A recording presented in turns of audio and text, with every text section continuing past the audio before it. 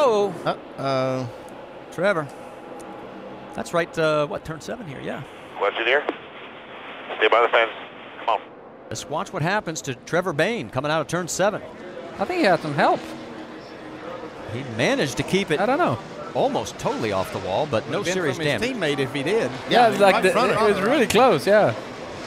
Yeah, and Parker Kligerman made a pit stop right before this caution came out, so he'll be able to line up. And I think that was probably done maybe knowing that car was going to get stopped on the track.